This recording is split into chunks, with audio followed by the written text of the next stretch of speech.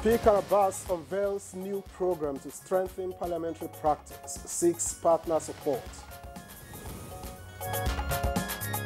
Strengthening the legislature is not only imperative, but also an investment in the stability and progress of our democracy.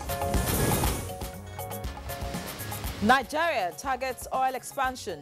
New regulations aim to add 1 million barrels daily, says Upstream Commission. What new investments do we need to make? So that first of all, we can go back to 2.4 million barrels that Nigeria achieved during COVID. Bobrisky intercepted by Nigerian Immigration Service amid ongoing investigations.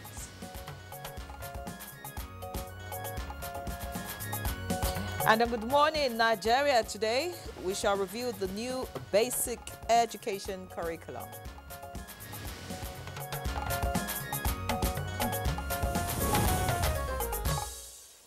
So let's face it, Nigeria's education sector has faced its fair share of challenges. Outdated curricula, crumbling infrastructure, and learning outcomes that don't quite measure up. But there's a new chapter opening. Absolutely, Victor, and it's a chapter filled with promise. The federal government is turning the page with a brand new basic education curriculum. That's right.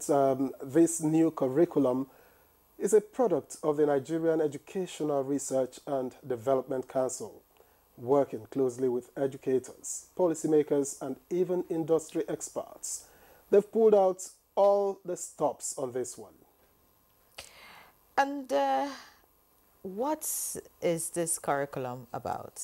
Now, here's what they have packed into it. A focus on 21st century skills like critical thinking, problem solving, communication, and teamwork.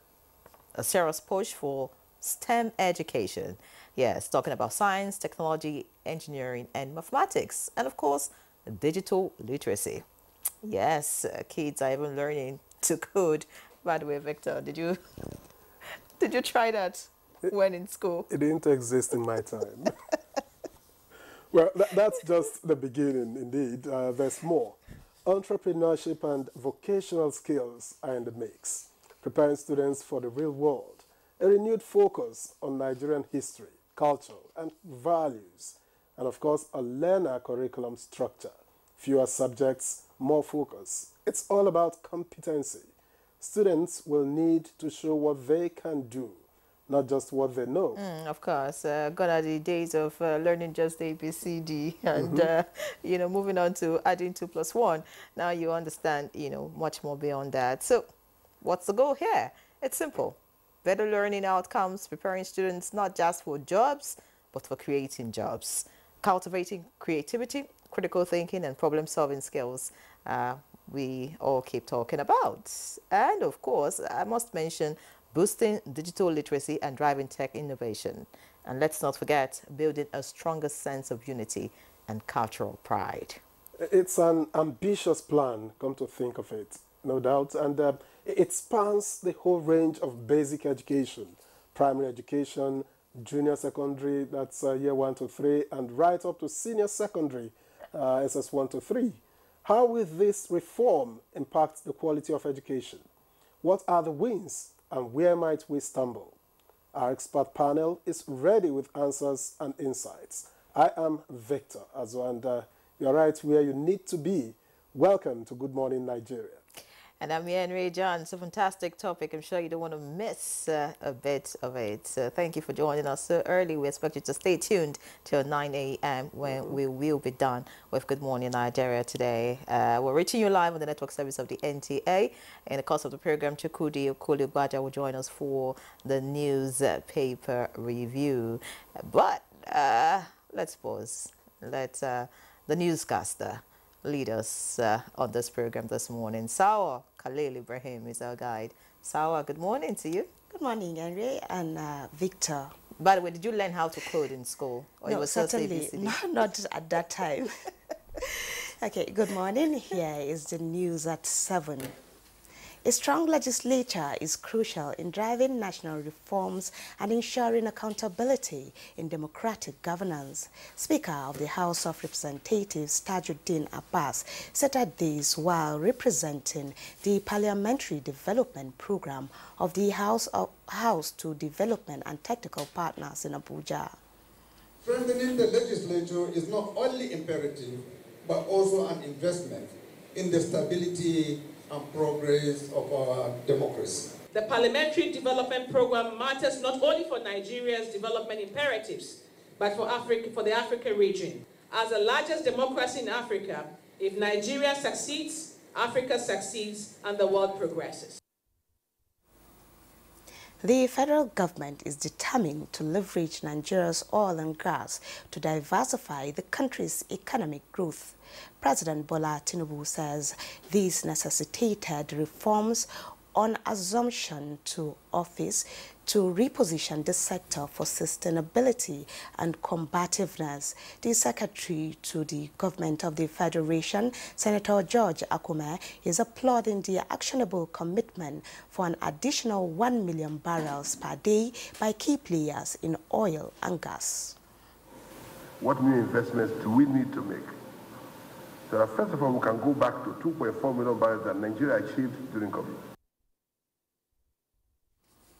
The federal government has formally flagged off the reconstruction of some of Abuja-Kaduna highway utilizing concrete technology. The Minister of Works, Dave Umahi, performed the flag-off, reiterated a federal government commitment to bring SACA to travelers along that corridor.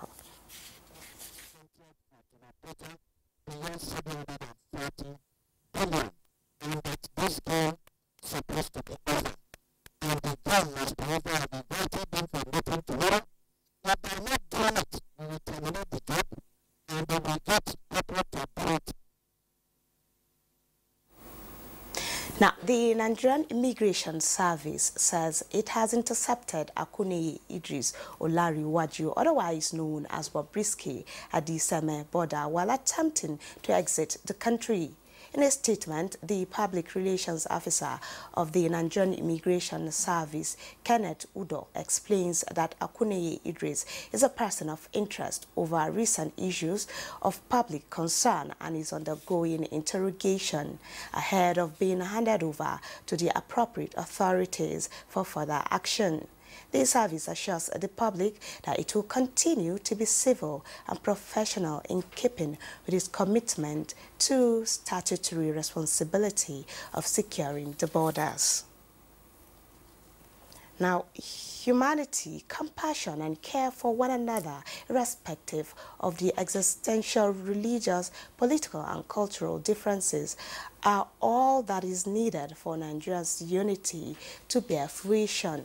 This is being demonstrated as people from all walks of life trooping to sympathize with Jigawa State over the recent petrol tanker explosion that claimed close to 200 lives in the Majia town of Taura local government area.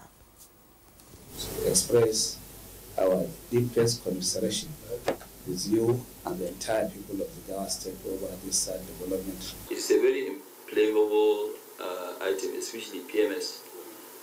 So we will try and do quite a lot of enlightenment so that people will be careful. Those are the highlights of the news at this time. Good Morning Nigeria continues with Nyeri and Victor after the commercial break. Please don't go away.